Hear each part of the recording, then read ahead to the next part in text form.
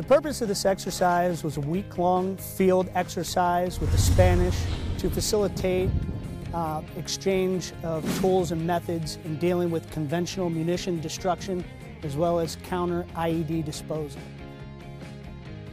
I joined EOD as my first few years in the Marine Corps. I did 2 deployments to Afghanistan as a combat engineer. One of my jobs was point man on patrols looking for IEDs. I did not like that as an engineer I wasn't able to take care of those hazards if we found them, and EOD is that next step for me.